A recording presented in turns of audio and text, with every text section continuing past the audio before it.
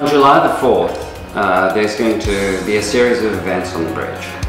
The entire bridge will be closed down with full pedestrian access. There'll be music, there'll be a Thrill of the Grill on one side, there'll be an as yet to be announced incredible band that's going to be performing on the west side. And that will be followed by a one-time special event which will be performed on the Veil.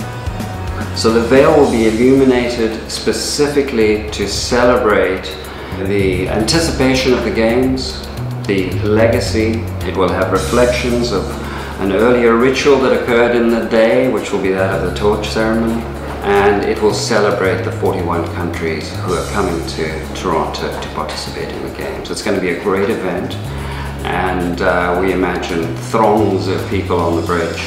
So choose your spot. Already people are saying to me, I don't know whether I'm going to be on the bridge or I should be in the valley, because it's going to be equally spectacular.